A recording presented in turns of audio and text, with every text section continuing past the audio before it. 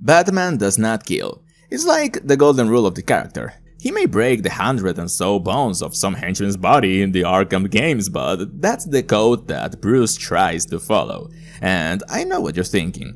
So, this analog horror is just a what if Batman was allowed to kill? And you're partially right. But it also explores the mere horror that Batman steals on criminals and those who end up in the other side of justice. The author of this series is Siltrix. As always, I'll leave his channel in the description down below. And without further ado, let's see what he has for us in store this time. The first part takes place in 1959, 20 years after the death of the Wayne family. One night, the Arkham Asylum entered in lockdown when a mysterious figure appeared on the roof. All staff were notified of the anomaly, and the police department was called in to handle the situation. The staff were asked to maintain standard procedures and to keep an eye on 4 patients in particular, which in simple terms were Killer Croc, Man-Bat, Poison Ivy, and a so-called Patient Zero, who, we are told, is the Joker, who, judging by his real name, I'm pretty sure that he is based on the Telltale Games iteration of the character. They are warned that, in case of seeing anything suspicious, or if they were to come into contact with a man dressed in a bat suit, to stay away from him. Regardless, the intruder manages to infiltrate the facility. He was reported to be mumbling justice under his breath, and had a ghastly and malnourished complexion. After hearing screams coming from the special containment cells, he was not seen again.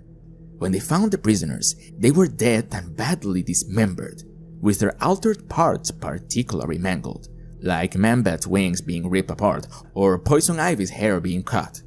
Of the 4 patients, only one survived. That was the Joker, of course, who was severely traumatized from the event. He kept talking about the man on the bat suit and that he was waiting for the day of his return. He also makes a drawing of what he saw. This is implying that this version of Batman is responsible for the current state of the Joker, assuming that he wasn't completely gone before this incident. In the following year, in 1960, Jim Gordon is keeping track of the Bat. His sightings only increased since his first appearance a year ago. He goes on to mention that after the incident with his parents, Bruce began to act strangely, understandably, and according to Ted Kord, also known in the comics as the second Blue Beetle, he never got over the death of his parents, and had some weird ideas on how to restore order in the city. The day after he told that to Commissioner Gordon, Kord's building was burned to the ground, with everyone inside. He comes back to Bruce.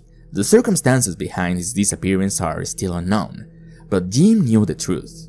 Bruce Wayne is Batman. Then his recording is suddenly hijacked by the Bat itself, announcing ominously that he was vengeance and that he was coming for the criminals. Aside from the brutal assassinations, this just seems like a twisted version of the Batman, but here is where his methods go completely unhinged.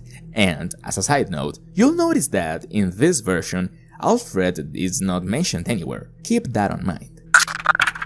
In the same year, the Gotham Police Department issued a PSA about what to do in case of a person going missing, especially children.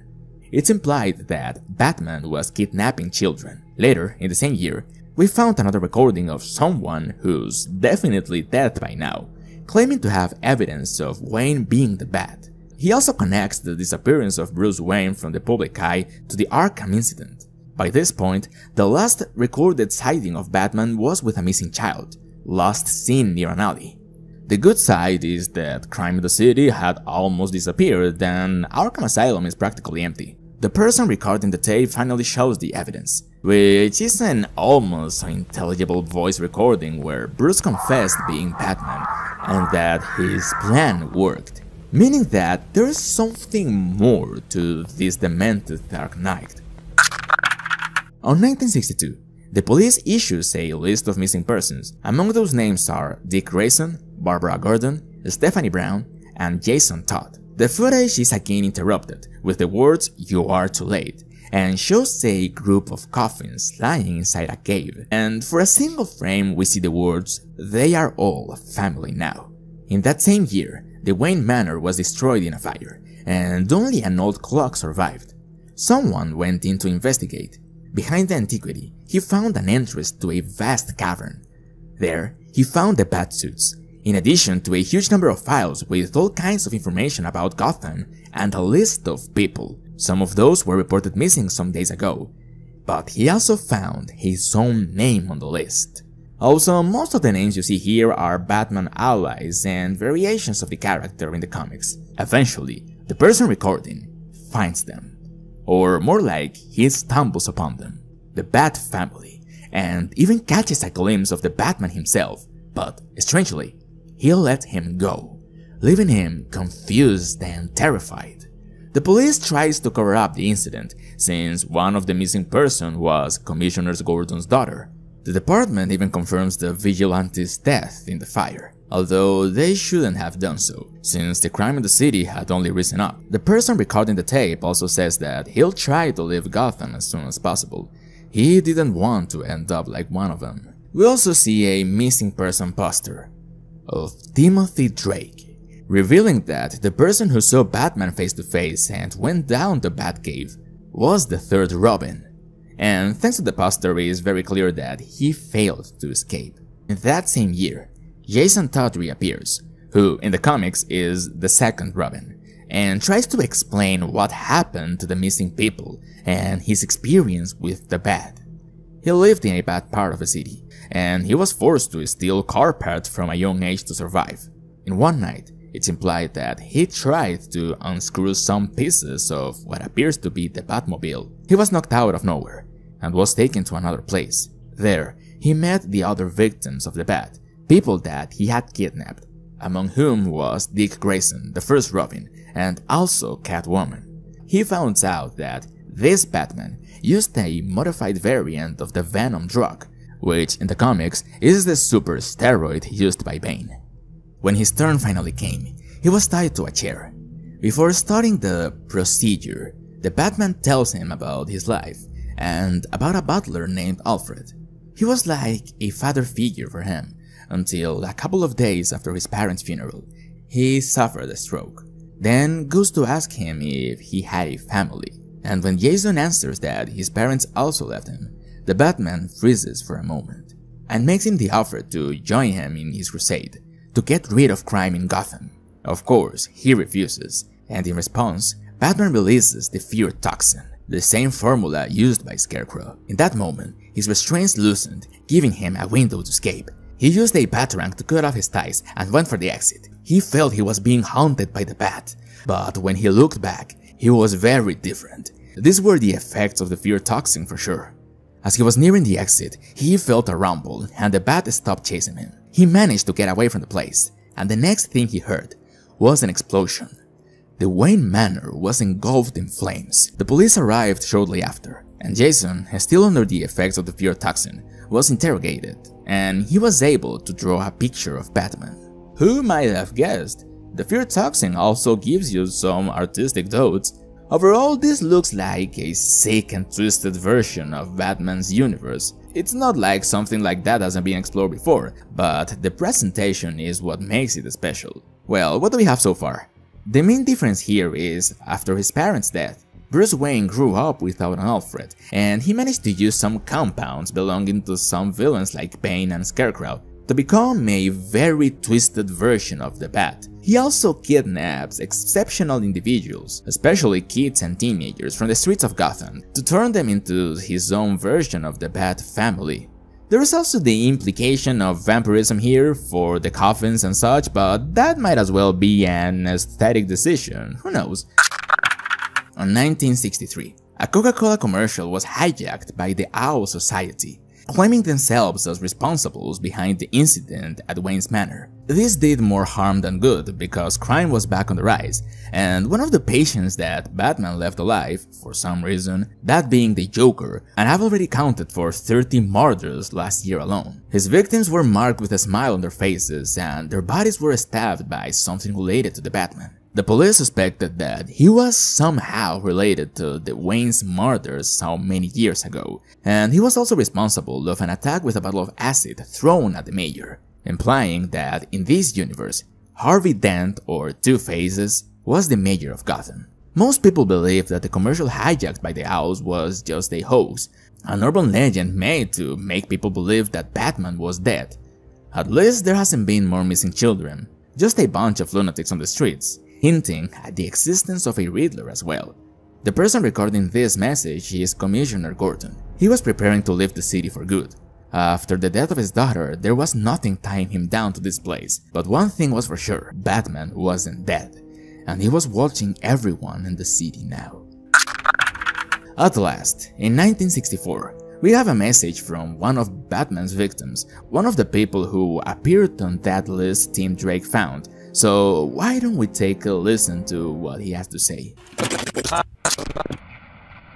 don't know who's gonna see this. I don't know what to do anymore. There's no escaping, it seems. And if I try to go anywhere else, another freak is gonna try to get me. I was thinking of moving back to Switzerland, but then the Order will try and turn me into their Azrael. I still go by that name, I just don't follow the Order anymore. Even though most people believe that the Bat is back, crime hasn't gone away, unlike when he first came. His latest work was of the Big Butcher. It seemed he replicated an old Norse ritual. After breaking out, I haven't seen the Bat, but I've seen glimpses of the missing people sometimes.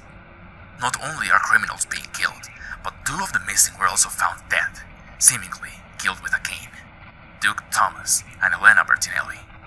I'm at the point to just keep myself locked in my home from now on, because I'm being stalked but not only by Batman, but by Grayson. Here is a photo I managed to take of him on my roof. This was one of the many times I saw him. I saw him kill the Mad Hatter, as well as Victor Zsasz. Even though the Bat and his Robins go and cause more harm than good, I don't really blame them for killing murderers, but at some point, it crosses a line. One night, he broke into my house and attacked me. I don't know what he did, I was probably just desperate, but this was his outcome. They never caught me for doing it. They thought it was the Joker. I felt terrible about it, but I did it, in the name of God. After this incident, I fully took on the role of Azrael. So far, I have taken down two criminals, Firefly and Killer Moth. I'm going to make sure the Bat stays dead, and God will let me prevail. The translated message at the end says, I do no one's bidding but God's, and Mammon will fall, along with other sinners. Mammon, in demonology, is the deadly sin of greed. It seems that this Azrael guy is giving Batman the title of Sin of Greed for some reason. Azrael, in the comics, is also known as Jean Paul Valley. He was part of an ancient Templar sect named the Order of Saint Dumas. They created a champion named Azrael through intense training and psychological conditioning. He and the Batman eventually clashed with each other, but Bruce and company managed to undo the effects of the conditioning, and he became an ally of the Bat family, even going as far as moving to Gotham with them. During the events of Nightfall, when Bane broke Batman's back, someone else had to take the mantle, and it was up to Jean Paul Valley to take up the suit. From this point, he gets a little out of hand, since he didn't have the same moral code as Bruce. Here you can see the philosophy of Batman being explored, the reason behind the no-killing rule, and that Batman's companions, his Robins, act as a moral anchor so that the Dark Knight doesn't succumb entirely to his darkness. But in the end, Bruce comes back as Batman and puts an end to Azrael's rampage. Well, in this case, he follows a quite similar role. The Jean Paul Valley of this world mentions that he had no problem with Batman killing criminals, but even to someone like him, a Nordic sacrifice is a little excessive. He also mentions that some very twisted villains were put down, such as Professor Pig and Victor Zsasz. I think that just by looking at the design of these guys is enough to understand that some of Bat's villains are completely irredeemable. And as much of the methods of the Space Batman have proven to be effective, there are times that it's just too much. Okay, I'm sorry, if I didn't make the comparison with Conrad Kurz, I was going to explode. As I said, Paul also appeared on the names that Timothy Drake found in the Batcave. And as another funny detail, the missing people that Azrael mentions in the comics are Huntress and Signal. Although Huntress has a more important role than Signal as far as I know, they are also allies of Batman. With all this reference to the comics, it is clear that the author knows the source material very well, and I know that this whole thing of the analog horror has been very exploited lately. Sometimes I just see it as a format, a format that, well executed, shed some light to some rather twisted and grim details of some pieces of media. So tell me, what do you guys think? Remember to leave a like and subscribe if you like the video and if you like the type of content I'm doing.